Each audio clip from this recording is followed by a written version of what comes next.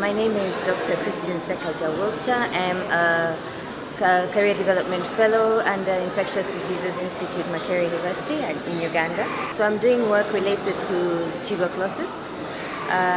From previous work that we've done, we found that a lot of the TB, HIV co-infected patients have low anti-TB drug concentrations. And several studies have confirmed that we need to increase the doses of anti-TB drugs.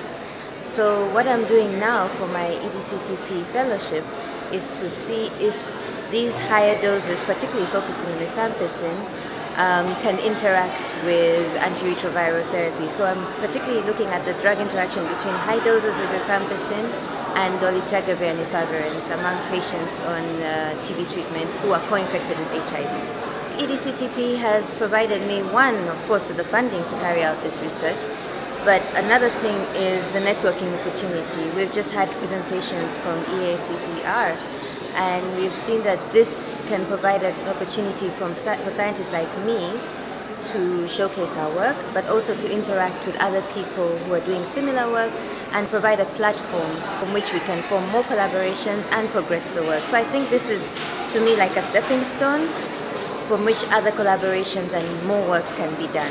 We have a large pharmacokinetic team at IDI where I work, and during these EDCTP grants we've had a lot of trainings.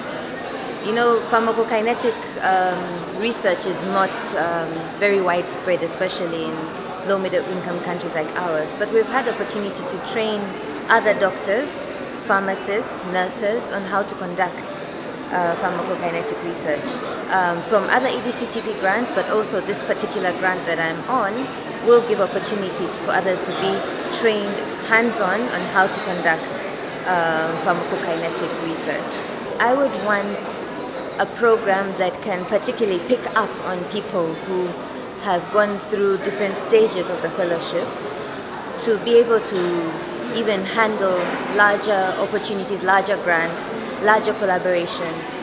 Even because right now we get an opportunity to handle smaller grants, but it would be nice for this further EDCTP funding to be a place where we can progress to even bigger opportunities so that we don't drop off the grid.